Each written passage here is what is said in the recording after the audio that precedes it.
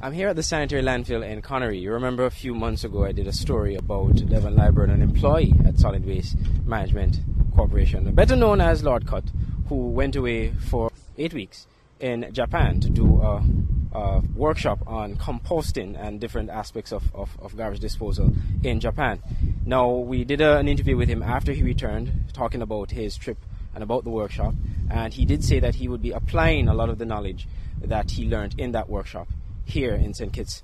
Well, we're here now a few months later, and we're on site, on location, to speak with him about what he has done so far regarding transferring that knowledge and applying that knowledge here in St. Kitts at the sanitary landfill.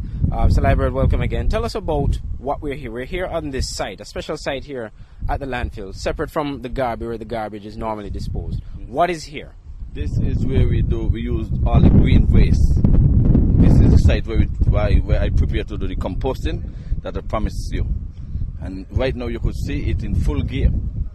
Right. Now, for those who don't know what composting is, talk to us about that. Yeah, composting is a series of, let's say, solid material, such as grass, plants cutting like bush and fruit trees and whatnot. Even some sort of cardboard, which we put here to process over a period of time.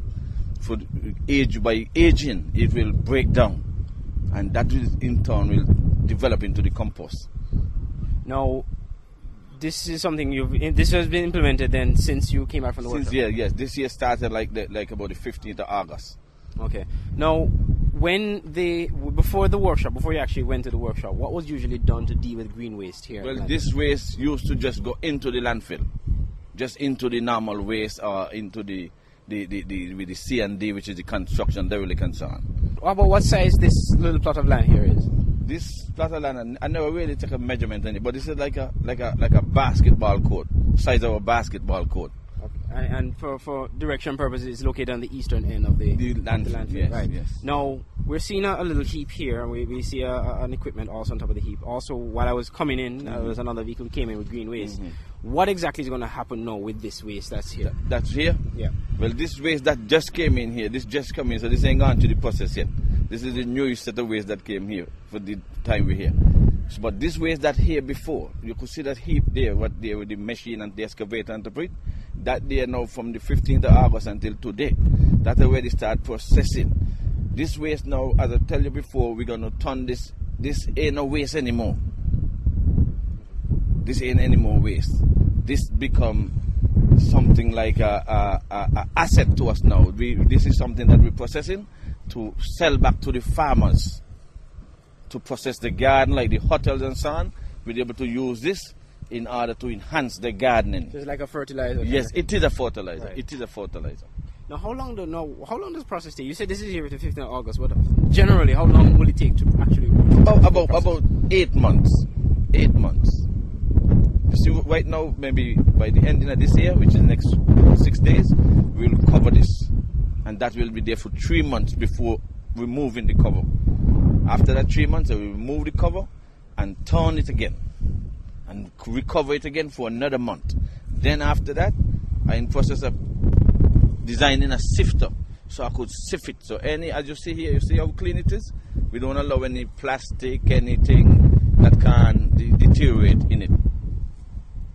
For the duration, for the 3 months while it's covered, what will be done? What will you need to do now to maintain or to help the process over the 3 months? Each day at least, leading up to that time? No, well, you see, that time will be just there to age. That is aging time. I wouldn't remove the cover within the 3 months. 3 months must pass before we remove the cover. All right.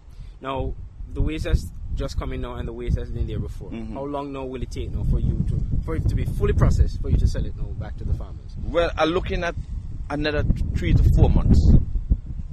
Another 3 to 4 months. Then I will start to distribute to farmers. Maybe an experiment for that they could experiment and try it on their farm and things. See how the tomatoes and so on will come after they use this. Any idea as to how much it will be sold for when it's available on the market? Not at the moment. Okay. Not at the moment. But I know it got some good value. Now, before we go, is this the only aspect of the composting that you'll be applying here on the landfill, or are there other aspects that you'll be looking at? Yes, I'm looking at the food waste too. We ain't gone into the food waste yet. We got a enormous amount of food waste that come here from the Marriott. So that in itself, I was planning right now how to harness that food from the balance of the waste. And so that is another phase. That's another phase. Any ideas yeah. when that will start? Well, I know I wouldn't like to put a time on that right now. And I have to tell you, since I got back here to start dealing with the PET bottles from the brewery and the bottling, the water company, when they come here, I select a spot and I'm keeping them by themselves. They put by themselves for in the future. Maybe we could export them or something like that. All right. Well, thank you very much, Devon Lyburn, an employee of Solid Waste Management Corporation, talking to us about the composting that's done here at the landfill, a new dimension of services or actually a process that's done here at the sanitary landfill. Reporting from the sanitary landfill in Connery for the Win FM News, I'm Andre Huey.